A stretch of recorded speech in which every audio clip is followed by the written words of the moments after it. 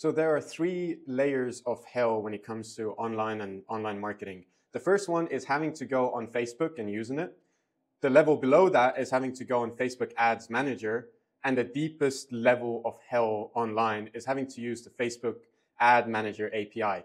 Regardless, I took a stroll down to the depths so you don't have to, and built an ad assistant for Facebook that I'm going to show you in a second. So if you run ads yourself, you have an ad account, or if you manage a lot of accounts at your ads agency, this might be something interesting for you, because with that, you don't actually have to go into your ads manager, pick the right ad account, play with filters to find the stats, to then copy them into your clients or anyone's Slack channel. You can just ask the agent. So I'll show you really quickly what you can do. So I'm using a Telegram trigger, but you can use Telegram, Slack, Pigeon Carrier, whatever you want, any sort of messaging app. And we're going to ask our assistant, what are the active accounts we're managing right now?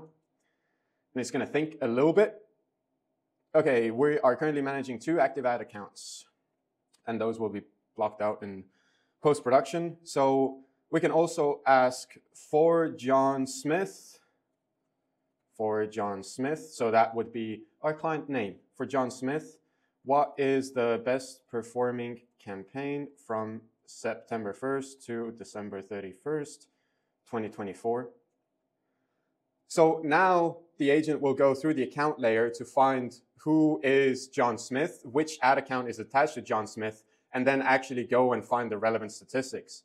So we can see it found the right ad account with the right data. It gave us impressions, clicks, spend, and purchases. Let me know if you want CPM, CTR, CPC, cost per result, or any other metrics.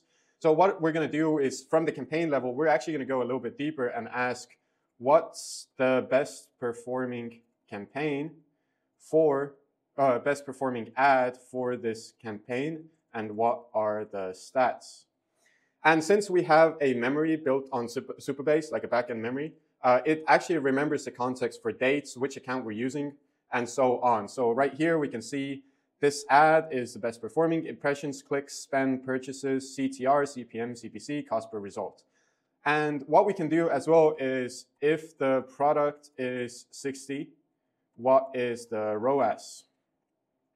And it can use the calculator to do these calculations yourself. So instead of someone on your team having to actually go into the ads manager, crunch the numbers, whatever you want to do, you can literally just ask this and avoid a lot of back and forth communications, time, having to wait for your team member or account manager or whoever is in charge of this to be online. And what's also cool is it can also be voice activated. So what I'm going to ask it is, can you break down all the ads in this campaign and their stats so I can compare the performance? And also calculate ROAS for each ad if the product is 60 euros. And since we do have a voice sort of interpreter, it might take a little bit longer to think about this and pull the data. But when things go right, we get a full breakdown of everything. We can see ROAS 0, no purchases. There's an ad that had 2.75. And yeah, you can just have a chat across all of your ad accounts. So like I quickly mentioned as well, this is the input layer of this agent here. But you can use Slack, whatever you want.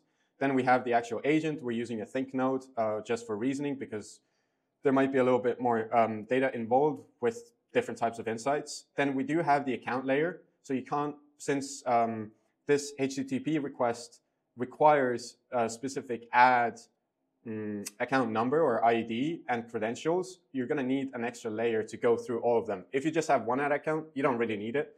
But if you manage a lot of accounts, you're going to need an extra layer for the ad assistant and a tool for it to find what ad account you're actually talking about.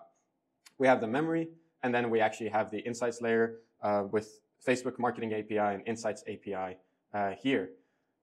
And some other interesting cool things that you can do is we have the account management layer here, which is the directory of the ad accounts. But you can also link your sales data with these ad accounts. This is the insight layer that's already built as well. These are the two things that you saw, but something that's easy to add on is if you can take the sales data and add it to the memory itself or in the backend for the tool for the ad agent to use, you can have, for example, a reporting layer where you pull all the relevant info, whether that's booked calls, show-up rates, closed calls, ACV, cash collected, no matter what your client or you use in your sales process. You can take that to generate a report with all of your branding templates, so on, whether that's weekly or monthly or daily for you or your clients or for your boss, essentially. And you can also pull the winning ads, so kind of showing which ad scripts and creatives actually do the best. If you want, you can have a human approval step in between, or you can just send it straight into, I messed up this here, but you can just send it straight into your client or your team or your boss.